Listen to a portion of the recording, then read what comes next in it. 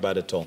The cartoon always gets a message across that maybe others are not able to do that well, but there's on page 14, you have the cartoon today, and you've got Chebukati basically preparing to swim across, but there is some crocodiles in that water, and some of those crocodiles are arm twisting, dictatorship, favoritism, external forces, and of course Wanjiko is wondering, it's going to be interesting to see how he's going to swim across. Right, and of course, as we say, political satire passes this message on very, very strongly. And we do hope that the political class, and especially stakeholders in the electoral process, actually pay attention to this. Absolutely.